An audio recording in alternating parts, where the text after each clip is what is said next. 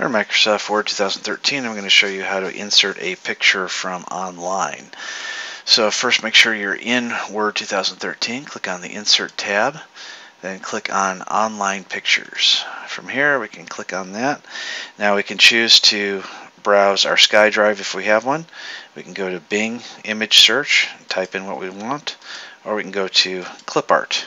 So we'll just put in telephone, hit Enter, and we see all kinds of pictures of telephones.